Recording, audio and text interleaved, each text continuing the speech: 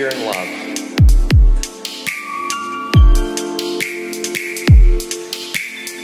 The eyes of fear, once you put bigger locks on your door, buy guns, close yourself off. The eyes of love, instead, see all of us as one.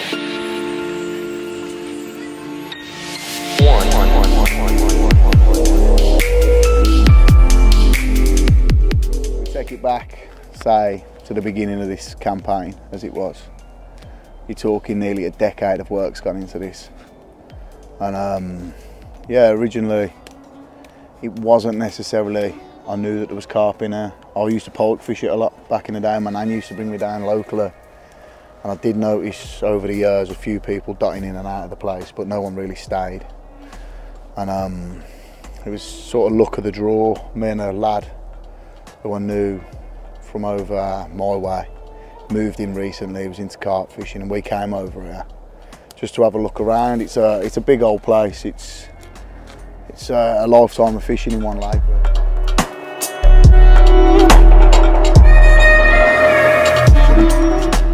Big waterway, a real big challenge for anyone. So at the time, having somebody who was like-minded, who fancied the challenge as well, was a bonus.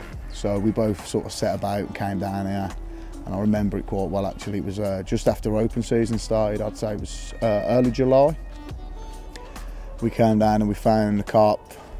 The carp was spawning in one of the shallow runs of the lake, and there was probably I'd say between 30 and 50 carp that we'd spotted. And we thought we'd prime a spot nearby to that.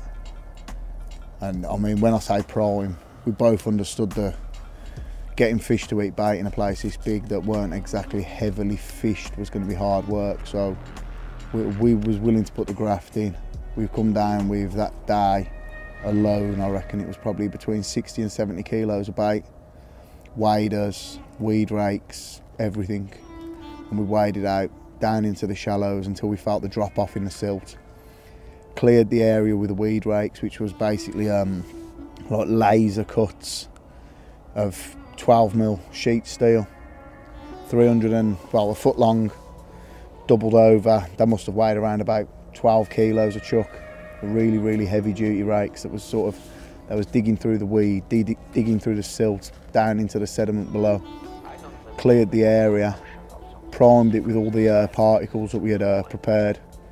We came to the conclusion pretty quick that actually buying particles at the time, before the likes of monster particles and carbon baits had ever come around, buying particles prepared through any kind of tackle shop was just going to be too expensive. You know, you couldn't comprehend the amount of bait we was putting in at that time.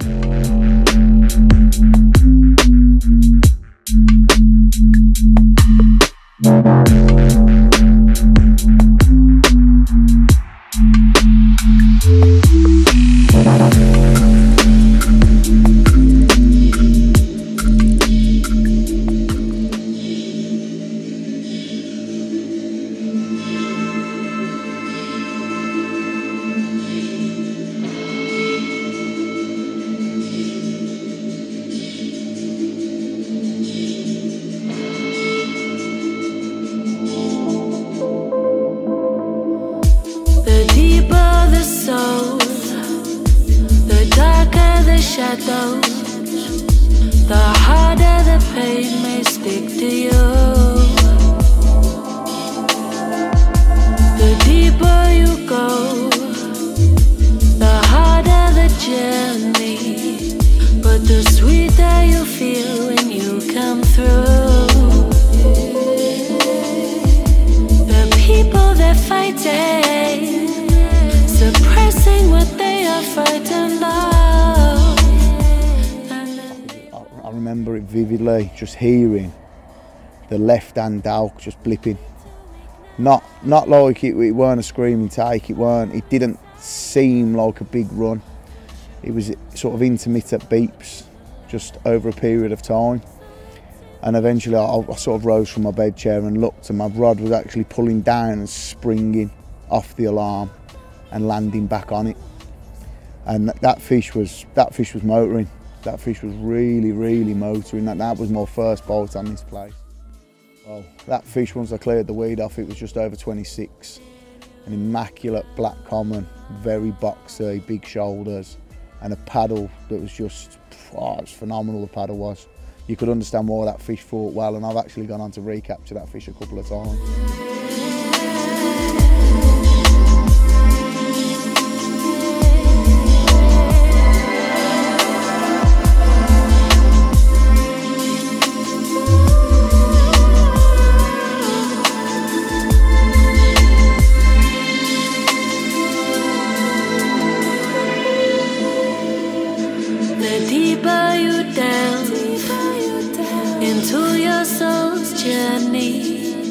The more you might want to run and hide.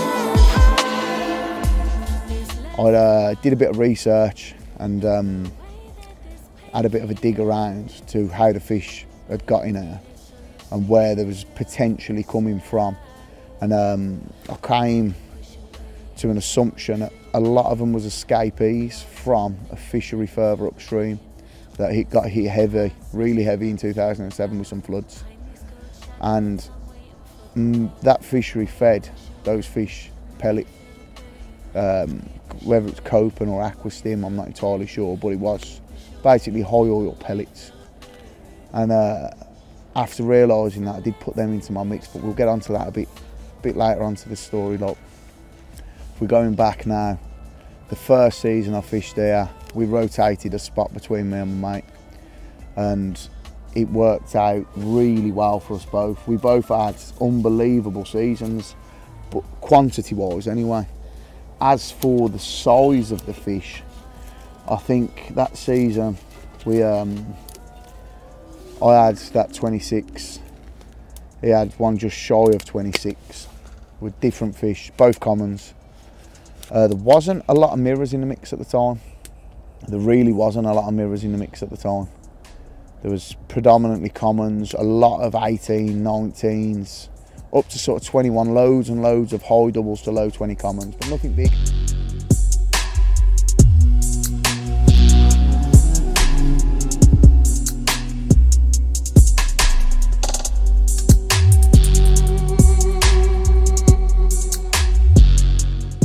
Some of the underlying silt and the sediment in here isn't very. It's got a lot of wasting off the river from over the years. It's been used basically to filter the rivers. There isn't many. From my research, there's only one more pit system like this in the Europe, and that's in Germany, on the River Rhine, which is another filtration system. But yeah, it's a dirty place. It's not for the faint-hearted. It really isn't. There's all sorts of stuff that washes up in here, mate. You're talking, I've had sanitary towels, tampons in my lines. I found a big bag of dildos in there, which I'm sure will be in the video as well. There's all manner of shit washes up in this place. We got a base camp set up at this point, and this base camp that we'd got set up was banging. I mean, it's actually where we're sitting right now, but I'm going back 7 years now, when we very, very first started this idea of sort of not your comfort fishing. This was as comfortable as it got. I mean, we didn't have the table.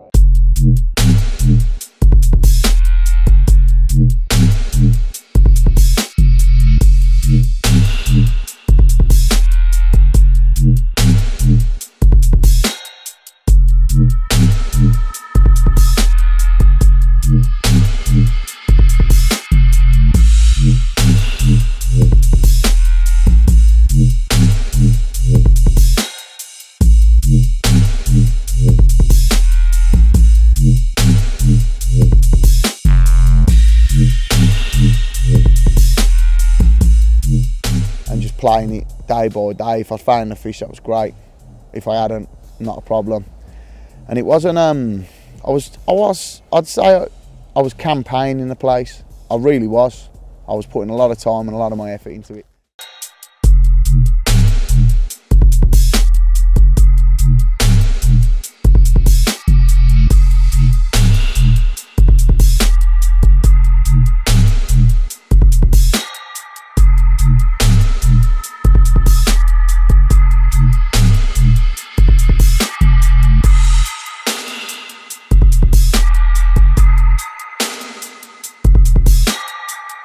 hide this tape when I'm finished. If none of us make it, at least there'll be some kind of record. Nobody trusts anybody now. Nobody trusts anybody now. There's nothing else I can do. Just wait.